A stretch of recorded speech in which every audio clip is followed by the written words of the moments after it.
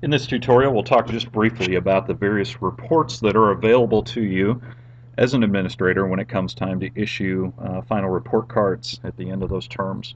So we just logged into the SIS system, selected the correct school and school year and term, and then just come down here and click on Grades.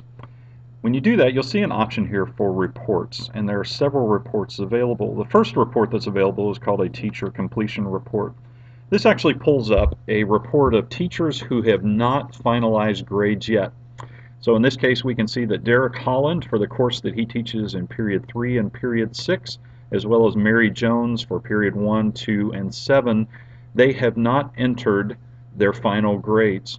Now this is very important to run and ensure this is blank before you print grade cards, and that way all the grades will show up and we'll know that they're correct.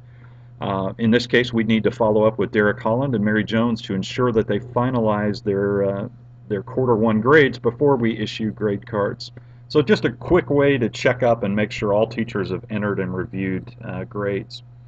Another report is the grade breakdown report. If you click on this, you'll see for quarter 1, the 4 teachers in the sample school, you can see the breakdown of the grades that they issued. So how many A pluses, how many Bs, how many D pluses across the board. This is just a good way to get a quick snapshot of the grade distribution for the entire school. There is a student final grades report.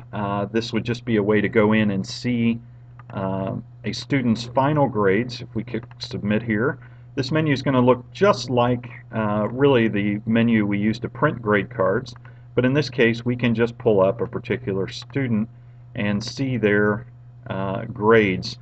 Rather than printing a grade card, we can actually just see their grade information on the system. So just another way to see a student's final grades by term.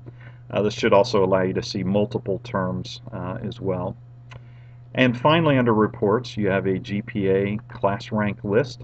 This is just a good way to see all of the students, kind of what their GPAs are for this particular term, as well as class rank information. The final report is an honor roll report.